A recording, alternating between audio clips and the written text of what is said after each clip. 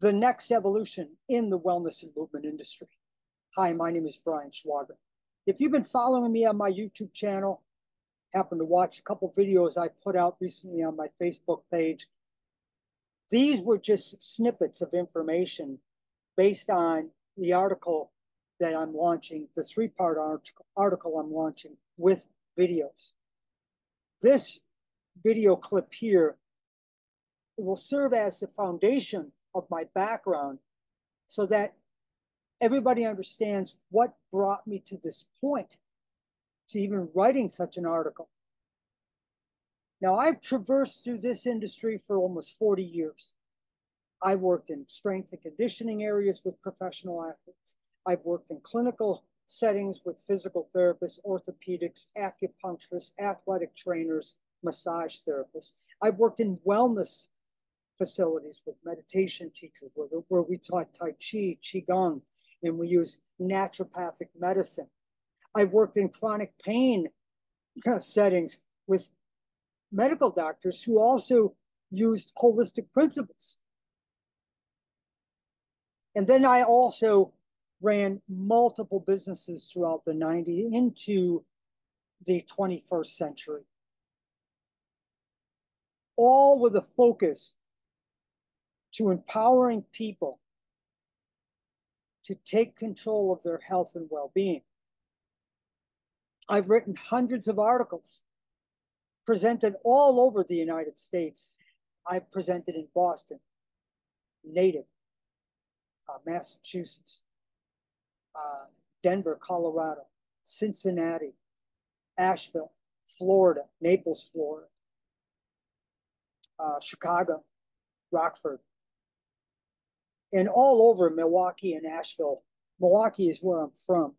Hundreds of presentations on topics ranging from the immune system to why we get sick, to why we should be assessing movement and looking at movement patterns and not just individual muscles, to mind-body approaches to fitness, et cetera, et cetera. Working next to some of the best in the field in physical therapy. Working 8 years with a advanced level chiropractor who was a functional neurologist and a functional medicine doctor. Working with a whole array of people.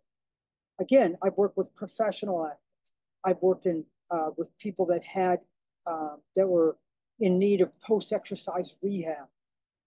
I've worked in rehab and done hundreds of hours of corrective exercise with clients who have had spinal pathologies, head injuries, knee injuries, hip replacements, knee replacements, and then ran all my own services in between.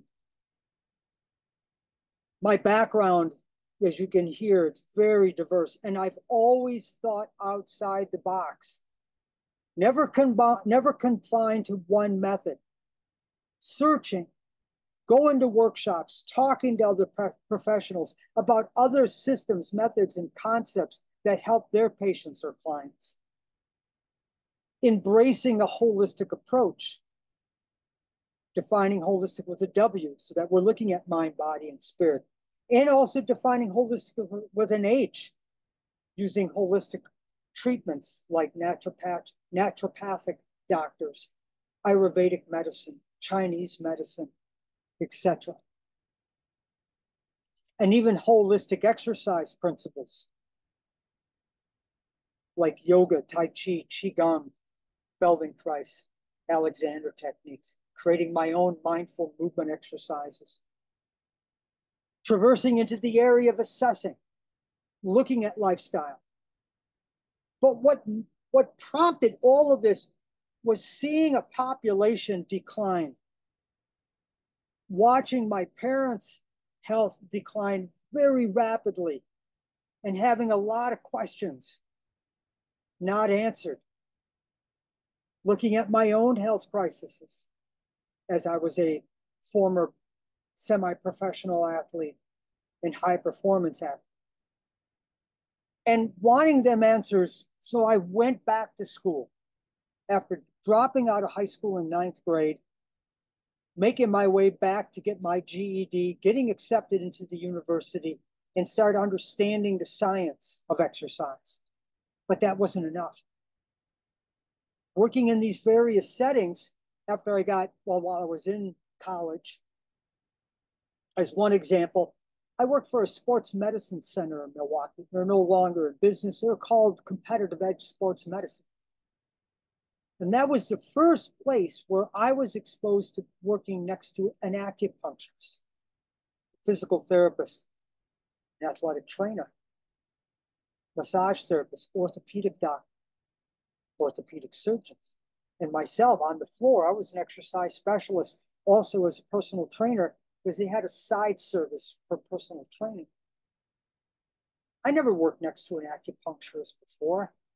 And I began to understand the importance of clearing meridians when we were restoring shoulder injuries or knee problems or back problems. And I was learning a ton from the physical therapists and the athletic trainers because I was providing exercise rehab. You didn't have to have a certification back then. You just had to have the knowledge. And God gifted me with some unbelievable knowledge. I didn't get that from college. College was a way for me to organize my knowledge. This stuff was just coming through me. I was writing exercise programs well before I was in college. In fact, my first professional athlete, I was age like, I forget, 20 or 21. I was working with a professional kickboxer, designing his strength and conditioning programs, training with him. And then later on, I got a power lifter, and then a triathlete, then a world-class ballroom dancer. And then I went into college and learned science, but I just had this knowledge. And I had this gift to knowing that there was more to it than meet the eye, that there's a mind-body connection. Again, going back to the word holistic with the W, that's mind, body, and spirit. I encapsulated that studying martial arts for 16 years. I just didn't realize that I was encapsulating that. And I carried that over into my practices in the 90s. In fact, my very first business, when I went on my own as a personal trainer, after working at elite athletic clubs and working out of the home and working in various clinical settings, was called The Mind-Body Connection after reading the book Ageless Body, Timeless Mind by Deepak Chopra, where he mentions the mind-body connection in there. And after meeting with Deepak, after going to one of his workshops, his lectures, I really began to see that this was the future. We were moving into that, even though I was 5 years ahead of my time in Milwaukee, Wisconsin, where I was from. There were no personal trainers that were embracing this like I was, because I wanted to do it authentically. So having my own business, I then used Competitive Edge as part of my referral outsourced team. And then I hooked up with other acupuncturists, naturopathic doctors. I hooked up with a psychoneuroimmunologist and began to understand that the immune system is a circulating nervous system. Because my clients in the 90s, they were the ones that had these challenges that I'm going to talk about in this 3-part series in this article. They had the risk factors to cardiovascular disease that they wanted to avoid, like their parents, like myself. They had the risk factors for cancer, and some of them had cancer. They had lupus, fibromyalgia. Not all my clients did, but a lot more were showing up with it throughout the 90s. I needed to understand what my role was as a trainer. I didn't want to make it worse. I had to begin to understand, how does exercise play a role in all this? Exercise is like a medicine. So as the 90s went by and I went to as many workshops as I could, again, going back to my network I was building, I had a variety of different massage therapists, all kinds of body workers, myofascial therapists, neuromuscular technique, Reiki practitioners, yes, energy work, Qigong, Tai Chi, yoga, looking at Feldenkrais methods, developing, again, my own mind-body or my own mindful movement concepts later in the 21st century. But I said to myself, I got to go back to school. Because the other thing I wanted to learn more about was how the body works as a unit. It works as a whole and not just the sum of its parts. The whole isolationist approach was fading. You know, in fitness, we were taught to isolate exercises, and it was all based off of a bodybuilding format. That's really where fitness started, was with bodybuilders. Yeah, there were a small handful of fitness enthusiasts that looked like gymnasts. They looked functional, but they were only a small handful. The majority of what we were doing in the clubs was based off of bodybuilding mentality. It's all isolating muscle groups. And that was no way to train. That's not how I trained my athletes, especially my kickboxer. And when restoring the body, we had to understand that all of these parts of the body, when I'm working with an acupuncturist, I'm understanding what meridians do and how they cross the circulatory system and the muscular system. And they affect those systems. I was beginning to understand that the nervous system was affecting, or a faulty nervous system, was affecting muscular and movement, because muscles and bones, that's how they operate, is from the nervous system. When the nervous system wasn't operating correctly, we get movement impairment or movement dysfunction. I was exploring other avenues. I didn't want to go to school and get stuck in a paradigm that was old, that was reductionist, that was isolation. I wanted to move into the next realm. I wanted to stay ahead of the curve. And that's when I found the CHEK Institute. And I became a CHEK licensed professional. And CHEK stands for Corrective Holistic High Performance Exercise Kinesiology, Integrated Movement Science, Holistic Lifestyle Coaching. And then I diverse myself into other areas of movement systems, assessing, restoring movement patterns. I later moved so that I could go back to school, but I couldn't run a business. By the end of the 90s, I was in my, I think it was my fifth business. My businesses were evolving because the population was evolving. They were getting sicker. Their orthopedic problems were getting worse. So I modified the business to serve the population. I went from the mind-body connection, which was always my base. And then I went into lifestyle, a life enhancement company. And then I went into the cellular area. We called it the Institute of Cellular Health and Fitness, looking at enhancing every cell in the body. But it wasn't enough.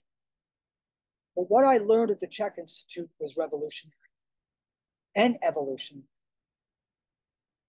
But I needed a job to supplement my income. I wasn't going to run a business.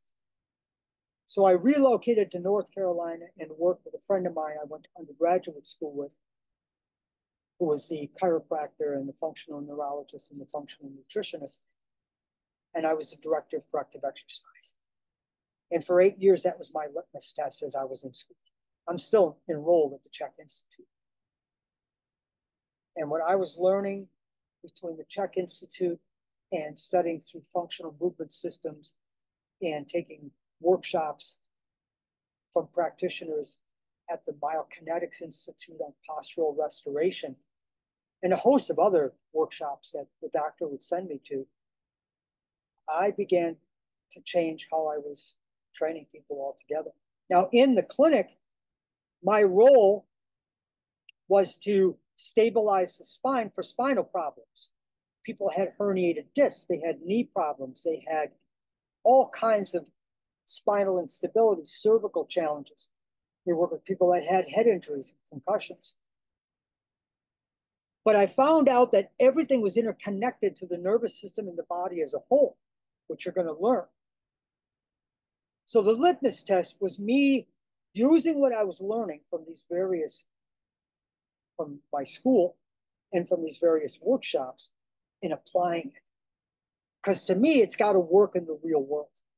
You can have all the plaques you want, the degrees, and know all the knowledge, but if it doesn't carry over, then all it is just, to me, it's nothing. And it was working. And I was getting more results, more results. The doctor and I were getting more results. And then I got the bug again to open up another business. And nobody was doing assessments as trainers. Not really, not where I was living in Asheville. And the next evolution at that time was functional movement, functional training, core training. That was the next evolution. Moving out of the 90s, out of the 20th century into the 21st century. So there I was, after 8 years working clinical, I went down to part-time, opened up my own service, and started my real litmus test, and then built another team around me down there. And the first person on that team was the chiropractor I was working for. And we had some very tough cases together, and we were resolving it, but not just with movement. We had to look at everything. And the one thing that we were restoring was the nervous system and the brain, because the brain, to me, is the CPU.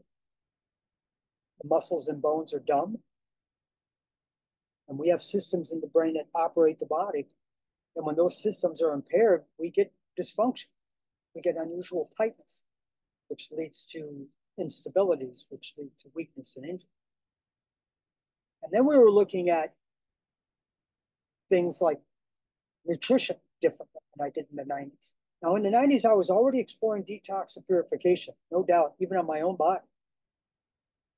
But with the functional medicine doctor that he was, and things I was learning at the CHEK Institute, now we were identifying fungal parasite problems in the gut, which were causing problems with the brain, which were causing problems with movement. Yes, you're going to learn all of this coming up. Now, meanwhile, as I'm going from the 90s into the 20th century and the 21st century, I'm writing articles. The more new information I learned, especially about the immune system, about disease, about cancer, about cardiovascular disease, the sooner I was out there teaching it. I was doing workshops, presentations, seminars, wherever I could. I flew, and people needed to know the truth. They needed to know that these conditions that we were facing, and we're still facing, there were different answers that were not being presented. Again, thinking outside the box, going down the road less traveled. So when I was in Asheville and opening up my first place, the Functional Movement Center, I was looking at movement as patterns. I was assessing people's lifestyle. I was looking at their emotional stress level and rating it, their sleep, what they were eating, when they were eating, what they were drinking, how they were moving. And this was providing a great deal of answers for me. People were coming to me with mysteries, unresolved challenges, which I love. I love a mystery. You know, Hippocrates was real big on using the Socratic way of teaching, which is the question is the answer. So by asking certain kinds of questions to my clients, especially when it came to their health history, I was starting to discover what was being missed in their lifestyle. So fast forward, writing more articles. The stats kept going up though. It didn't make any sense. And that's what, brought me to where I am today. I relocated to Florida, and still seeing these statistics grow. And then we had the pandemic, and boy, everything changed. I don't have to tell you that. And I'll have some surprising information relating to that and what we are facing going forward. And our whole industry has to adapt to this. And they're still struggling to adapt to how we're going to work with this population of people. Not me, though. I understand what's going on. I ended up listening to virologists and microbiologists and other physicians that were speaking out. Again, thinking outside the box, not being trapped. What we were doing wasn't working in the 19th century, in the 20th century. Because if it was, the statistics would have went down rather than go up. And I'll be presenting all this to you. So then I was compelled about a month ago. I'm like, I got to write another article. I got to tie in this pandemic. I got to tie in the next evolution because we're moving into energy and frequency. I don't know, a lot of you might already know that. But that's the next stage. And really, below all the cells and the dirty environment that we were cleaning up in the 20th century through purification and detoxification programs, and in the 21st century, below all of that is just vibration. You're going to learn all this. We're moving into the next evolution. But I want to set one story straight. I'm not watering this down. This is not a trend. This is not just a marketing technique to help me bring in more clients. I don't need any of that. What my customers were looking for were answers. They were coming to me with 5, 10, 15 years plus of on and off problems, with on and off wellness and movement challenges, seeing doctors and therapists and going and hiring trainers and going to yoga. And they were doing all of these things, and some of them were helping temporarily, but number one, the right hand didn't know what the left hand was doing. That was already a challenge.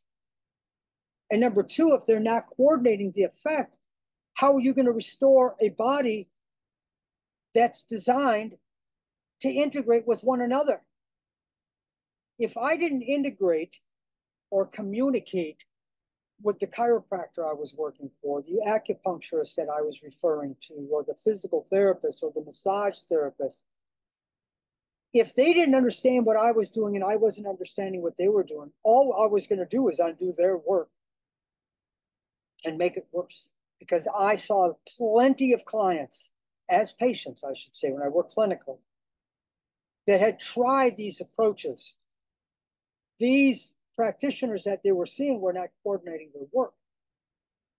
And I don't know about you, but again, I go back to that term. If the right hand doesn't know what the left hand is doing, we only get temporary results. So that's the premise of this video. It's going to open up the door to part one. Part one, we are going to look at, we're going to look at the current statistics. And I'm going to show you that it hasn't gotten any better. And I have answers. And these aren't my ways. Yes, I observed this. I had litmus tests. I have practical experience, but I listened to a lot of people worldwide that were getting results, and I wanted to know how and why they were getting results. I want to provide you with hope. The wellness and movement, my wellness and movement services motto is feel well and move well. But if you're not feeling well, you're not moving well. And I know people want to move more, and we should be moving.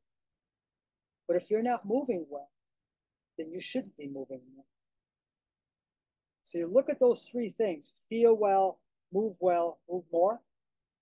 And then you look at the stats, what's missing? I'm going to fill the gap.